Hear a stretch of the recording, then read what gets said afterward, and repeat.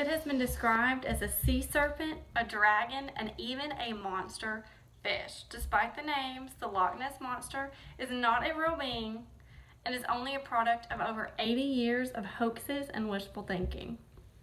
Today, I will prove that the Loch Ness Monster is a creature that could not be real and is the result of misidentification of ordinary animals and objects, fabricated photographs, and mysterious monster sightings. Although the Loch Ness Monster has been widely discussed over several years and by several generations, I believe that modern science can finally put this mystery to rest. Personally, I have done quite a bit of research on the topic. The mystery of the Loch Ness Monster has intrigued me for a while. However, the more that I research, the more I realize how much of a hoax this creature really is. Today, through the presentation of scientific findings and the revelation of fabricated photographs, I will prove that the Loch Ness Monster is simply a creature of imagination. Now that I've introduced the topic, let's talk about the scientific findings that disprove this mystery. Years of scientific research have proven that the Loch Ness Monster is not a creature that could exist in the Loch Ness of Scotland. My first point will briefly discuss these scientific findings. To begin, I'd like to bring to attention the size of the Loch Ness. The Food and Agriculture Administration of the United Nations, in a publication written in 1993 titled Inland Fisheries of Europe, it is reported that the Loch Ness is 39 kilometers long with a maximum depth of 230 meters. In studies conducted by Adrian Shine, a researcher of the Loch and Moor project from the 1970s, it is revealed that the loch has a total fish population of around 22 tons. The Loch Ness Monster is widely believed to be a plesiosaur. This creature is said to have been between 5 and 49 feet in length.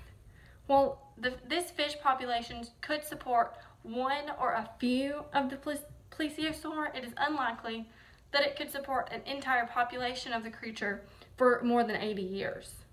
Next, I'm going to discuss the temperature of the Loch Ness. In an article published in the Scottish Naturalist in 1987, it is discussed that the loch, while it never freezes, maintains a constant temperature of around 5 degrees Celsius. This converts to around 41 degrees Fahrenheit. The plesiosaur, which is thought to be a cold-blooded reptile, could not have survived in these conditions. My final bit of scientific evidence discusses the age of the Loch Ness. According to the Plesiosaur Directory, the plesiosaur is said to have lived from the end of the Triassic period, which is around 200 million years ago, to the end of the Cretaceous period, which is around 66 million years ago. The Loch Ness, however, is only around 10,000 years old and dates back to the end of the last ice age. Before then, it was frozen for about 20,000 years. This proves that the plesiosaur simply couldn't have lived in the loch during its existence. To summarize my first main point, I've discussed the size, temperature, and age of the Loch Ness. These facts prove that the Loch Ness Monster is not real and could not have existed. In my next point, I will reveal a few of the specific monster photographs that have been fabricated over the last 80 years. Over the years, several photographs of the Loch Ness Monster have surfaced.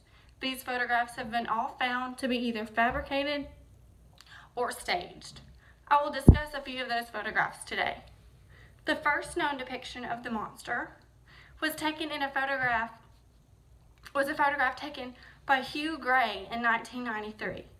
In the photograph, it's blurry, and reports have actually noted that a dog's head can be seen in the photograph if one studies it closely.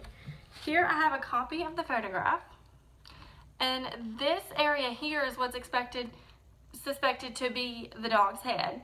And it's actually suspected that Hugh Gray actually took his Labrador on a walk to the loch that day, and the picture depicts the dog fetching a stick from the loch. The first known photograph of the monster's head and neck was taken by a London doctor, Robert Kenneth Wilson, in 1934. Wilson refused to have his name attached to the photograph, and it became known as the surgeon's photograph. This photo shows what looks to be an animal's head and neck coming up from under the water. Here I have a copy of the photo, And this is probably one of the most famous photographs of the Loch Ness Monster, and it's what to be thought of its head, but analysis of the photograph has shown that it's either a otter or a floating piece of wood. Another well-known photograph was reported in 2014 by Apple Maps. This photo shows a large creature that is thought to be the Loch Ness Monster. And here is that photograph. And this object here is what's thought to be the Loch Ness Monster, but analysis of the photograph have revealed it to be either the wake of a boat or a floating piece of wood. To summarize, my second main point further proves that the Loch Ness Monster is not a real being.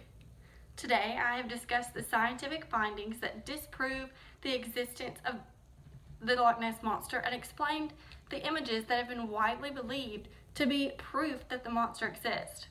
These 2 points serve well to disprove this mystery, but further evidence exists that explains that the monster is simply a hoax. While the legend of the Loch Ness Monster is interesting and fun to believe, I hope this presentation proves that the Loch Ness Monster is only a monster and is only a product of the legend. Whether it's known as a sea serpent, a dragon, or a monster fish, the Loch Ness Monster is not real, and its existence is simply a hoax.